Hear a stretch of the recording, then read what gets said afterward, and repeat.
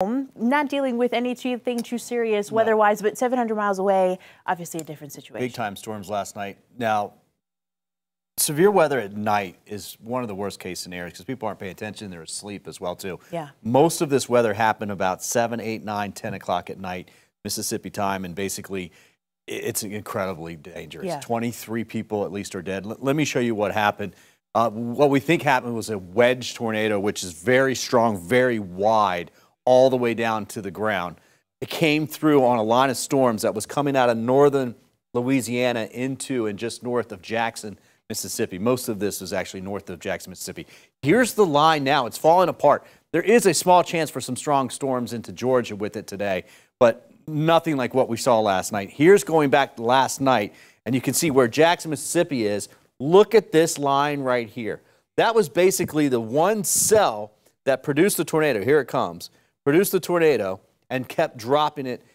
I've heard reports it's been on the ground for 100 miles. We'll see, because usually these things come up and drop and come back down again. But if you look at the reports of tornadoes from that cell, you can see how it just basically stems from that one right there. And then you look at the distance. This thing was over 100 miles is the track. Now, doesn't mean there's damage all along 100 miles there, but it means it came from that particular cell.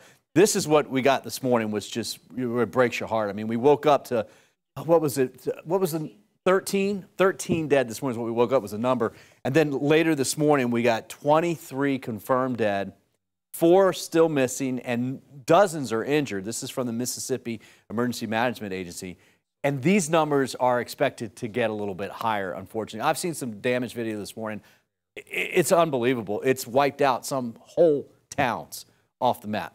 The severe weather threat now is off to the south and the east, and it's nothing like what it was. Now, this is tomorrow, and there's Jackson. Remember, the hardest hit area is right here.